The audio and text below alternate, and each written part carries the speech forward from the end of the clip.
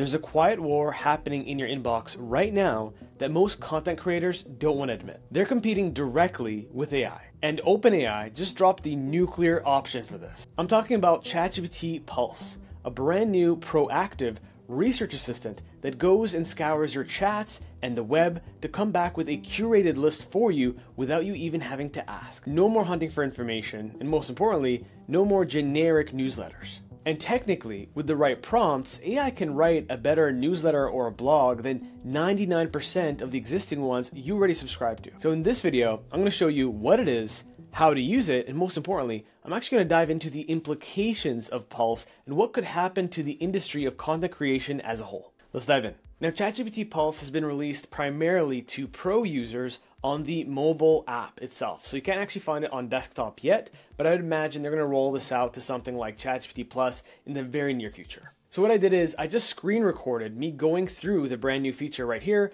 as I received it this morning. So if I click on play right here, I'll just give you the play by play.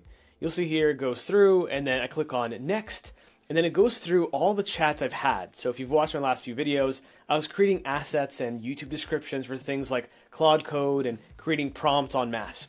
And you can see right there, if I go back just a little bit right here, it offers to connect to something like my Gmail or my calendar. And the idea here is eventually ChatGPT wants to be able to connect to all of the existing connectors or MCP servers to also proactively look at your calendar, look at your email, and try to take the natural next step that things should happen. But for now, it's just Gmail and calendar. I would imagine this is already a bit of a security risk, to be honest with you. So I wouldn't enable this from the get-go, although it's interesting where they want to go with this. And as it keeps going, you can see here, it's the structure of something like Medium, but a personalized medium, and it asks you whether or not you want to ask any tailored questions. And when you do that, if I just move my cursor here, if I say something like I want to know more about prompt engineering or prompt optimization, it will add it as a topic to cover in tomorrow's edition of the Pulse, since you get a daily Pulse very similar to how you'd receive a daily newsletter. And you can see as it goes to the bottom, it's very curated. It walks through, if you open a specific article, it's designed as if O3 Mini wrote it, where you have a mixture of tables and text, and you can click on this button that's called Curate. And Curate is where you can tell it exactly what you'd like. So imagine you had a newsletter wizard or a blog wizard where you can tell it, I always want to talk about these topics in this way, in this format, in this cadence. So you can see here, I said, I want to see more about AI agent design patterns in N8N. It said perfect. So now it's going to line it up and queue it up for tomorrow's edition of the Insight. It's as if you have access to the direct editor of said newsletter or blog. So I'm actually hopping into my actual mobile phone using my Mac, and you can see right here it says today's Pulse. You're all caught up for today. If you click on it, it takes you to that summary I just showed you. If we go back and we go to the left-hand side, you'll see you can find it right here on Pulse. So when you go on there, you can see the prior pulses, but it's meant to only show you the prior day's insights. If you want to save a particular document, then you can just click on bookmark right here, and then if you like it, then it should give some form of a feedback loop to the algorithm in ChatGPT saying, Mark, really like this particular article or this structure of this copy. So now that we're done with the demo, what are the implications of something like Pulse? Is it a game changer as of today? Absolutely not. But what does it mean for the future evolution of this kind of product? Well, we started in 2023 and 2022 with having to manually send a prompt each and every single day. And then we created things like custom GPTs to stop us from having to send the same prompt. And then we had ChatGPT tasks where you could schedule a prompt to send you a ping for the following day or following hour where you can go in, and it kind of created a pseudo newsletter experience. But the difference here is that in tasks, you had to still schedule the task and create the task yourself.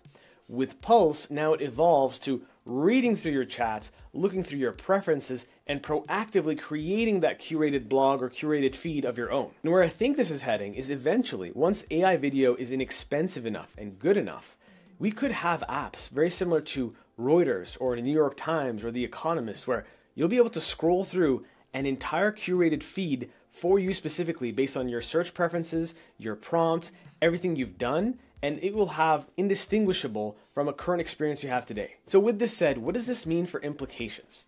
Well, I have a few of them that I came up with. One of them is pretty predictable, which is generic newsletters and the death of generic newsletters.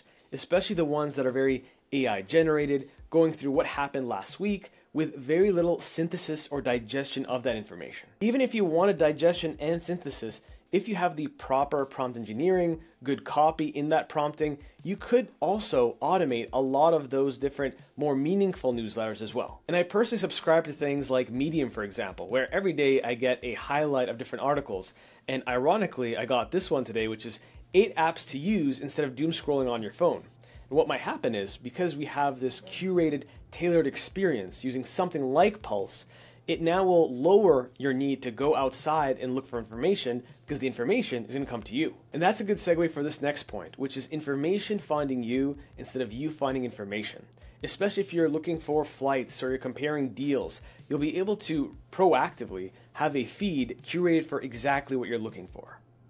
So I imagine it's going to use things like deep research and normal search behind the scenes to come back with a full curated list and maybe going through your memories as well as any form of system instructions to see how do I best position and craft this in a way that I know that someone like Mark would want to consume it. And right now, whether you go on YouTube, your inbox, newsletters, blogs, etc., there's a lot of information out there. So one additional pro of a feature like this is it can curate a lot of the noise that's out there. Especially if you know what you care about. You might not care that, 11 Labs came up with something that sounds perfectly human, but you might care for a brand new model that's way better at copy for sales. If it knows that about you, again, you'll be able to curate that information diet, especially on the AI front where that diet is very bloated. Now, is a technology like this set to automate everything and take over everything? No, there are always going to be moats.